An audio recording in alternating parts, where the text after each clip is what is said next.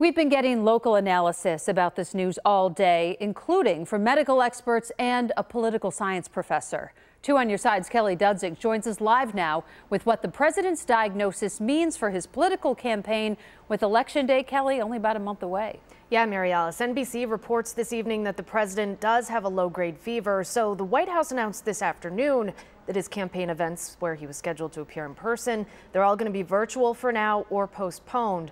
Now, today I talked with Peter Yacobucci. He's a political science professor at Buff State. He wasn't surprised about this news based on the fact that the president has been seen not wearing a mask at so many campaign events. He said everything moving forward with the campaign now depends on how the president's feeling. If he can get over that quickly, as many people that get the virus do, then the debate probably will go off as it normally has. However, this does affect the president's ability to campaign. As I stated before, he has resumed his campaign schedule. He's been holding his rallies, and those certainly are off the table, at least for the next 7 days to 10 days.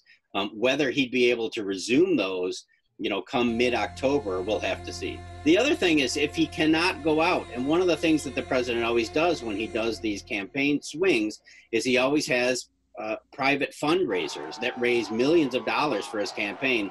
His campaign is badly being outspent by Joe Biden's campaign right now. Joe Biden has raised an incredible amount of money in the last 2 months, and President Trump simply hasn't. New tonight at 6, we'll talk about what happens if the president is too sick to do his job. And I'll be back for today's virtual town hall at 5:30 with more political analysis and some new poll numbers out today for New York. Mary Alice. All right, Kelly, we'll look forward to that. Thank you.